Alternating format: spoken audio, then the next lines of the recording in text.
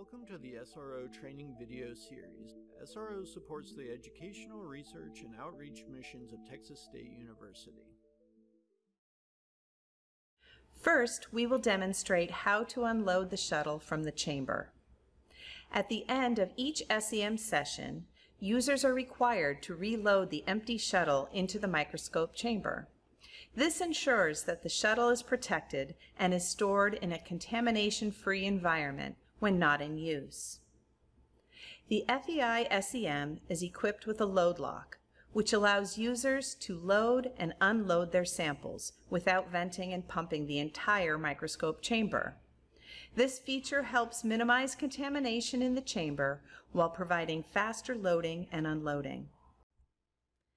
After logging into your account on the SEM user interface, press the Navigation tab as shown. Toward the bottom of the menu, click the Unload button. This will start the process of removing the shuttle. During the process, the load lock will be pumped down to match the pressure inside the chamber. Once achieved, a gate valve will open between the load lock and chamber, allowing an arm to enter the chamber and remove the shuttle. The microscope stage will rise in order for the transfer to take place. During this process, you will notice the vacuum icon changes color during this time. This is normal. Once the shuttle is engaged with the arm is retracted and the shuttle enters the load lock. The gate valve is then shut and the load lock is vented to atmosphere.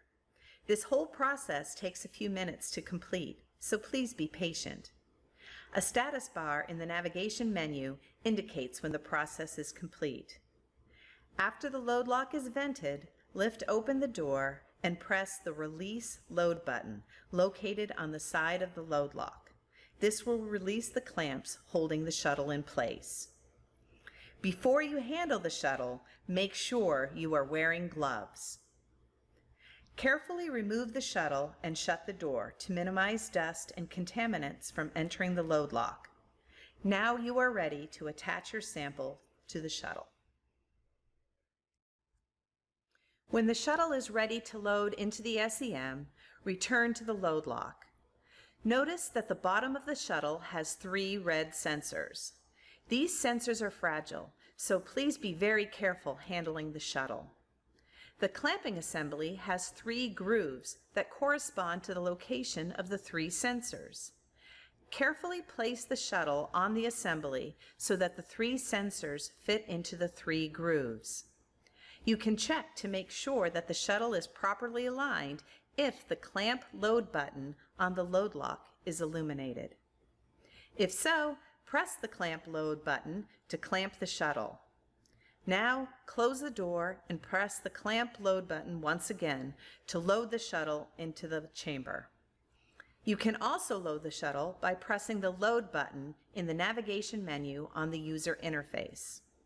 The process now goes in reverse to pump down the load lock, open the gate valve, and load the shuttle inside the chamber. Again, this process takes a few minutes to complete.